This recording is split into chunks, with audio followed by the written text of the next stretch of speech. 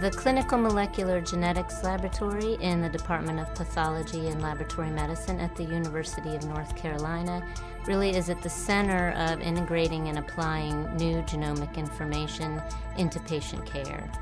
There's really been an explosion of genomic information in the past several years, and we are constantly working to translate this information into better clinical tests, both for diagnostic purposes and prognosis, and to help predict how patients may respond to therapy.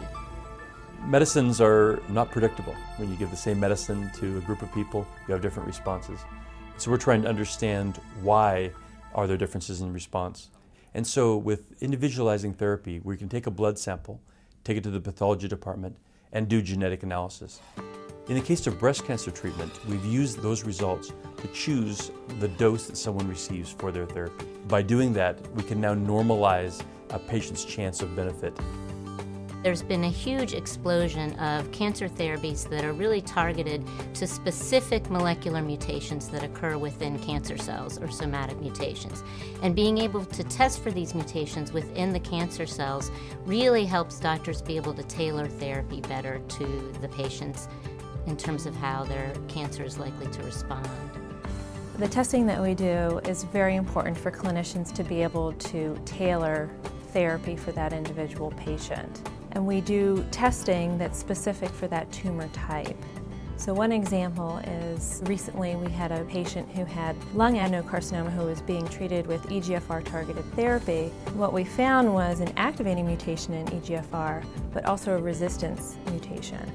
And so that resistance mutation likely explains the progress of her tumor. So that required a change in the patient's therapy. We think it's important at UNC to be able to be at the research end, discovering the types of mutations that occur in cancer, and then translating that into clinical care. As more of these molecular therapies are used, we need to be able to test which of the therapies will work, and then constantly monitor patients for these resistance mutations so we know when the therapy needs to be changed. As we start to understand cancer better, and as we start to acquire more tools to treat cancer, it's really going to be critical that we understand which patients have which abnormalities that cause their cancer that we can then target with some kind of medicine.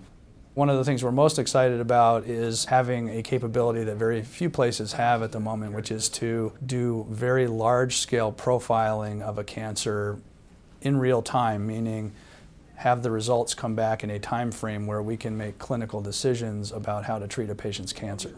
In the near future, we are really actively working to use next-generation sequencing to diagnose genetic diseases in a myriad of different types of genetic diseases, and also establishing efforts to use next-generation sequencing to sequence cancer tumor cells to look for mutations that might be responsive to therapy.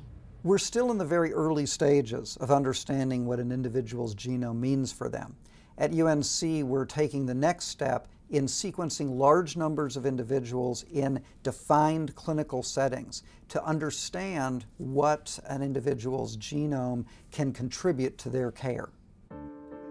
The collaboration between clinical pathology on one hand and the clinicians on the other hand is absolutely critical to understanding these new data sets and interpreting these results for patients.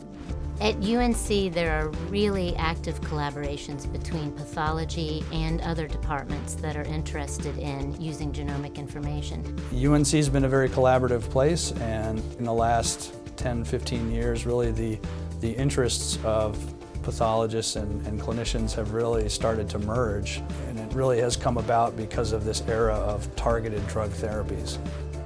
We have been awarded a Clinical Sequencing Exploratory Research Award from the NHGRI for using next-generation sequencing to diagnose genetic diseases. And we're also supported by the UCRF, the University Cancer Research Fund from the state of North Carolina, through the Lineberger Comprehensive Cancer Center. It's a really exciting time to be in molecular pathology because there's so much new genomic information that has come since the sequencing of the human genome. There are new genetic etiologies for disease that are found every week. And now we have the technology where we're able to capture that information and make better diagnostic tests. We have to know not only that we're providing accurate information, but we have to know what that information means to the patient.